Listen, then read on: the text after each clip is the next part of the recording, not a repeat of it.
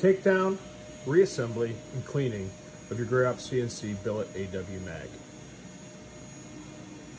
3/32 Allen key. Your favorite cleaning solution, I prefer isopropyl alcohol. Brake cleaner will work as well.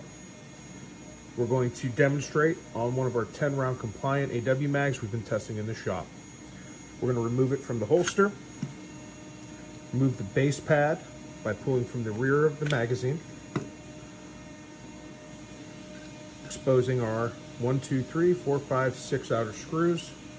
We will take our 3/32 and go ahead and remove those 6 screws. Ensure you're holding both sides of the magazine together to keep the spring from ejecting from. Take your 3/32 and loosen the mag catch. Holding your thumb over the spring, work the outside shell apart.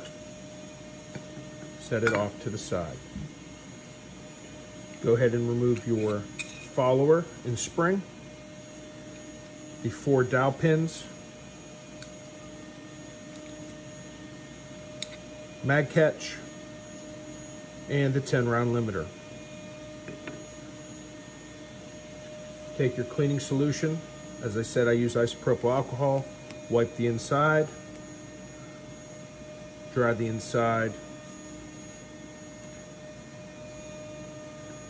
reinsert the dowel pins into the 4 dowel holes. They're located in the 4 corners of the magazine. Take your mag catch, reinsert it into the mag catch slot. Take your 10-round limiter. Ensure that the tip of it goes into this little notch. In that same notch, you want to ensure that the spring, the front spring, goes into that notch as well.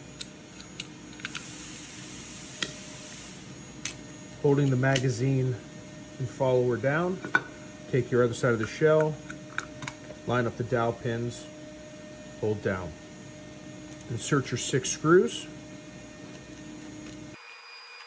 Again, I'll use my impact to speed up the process.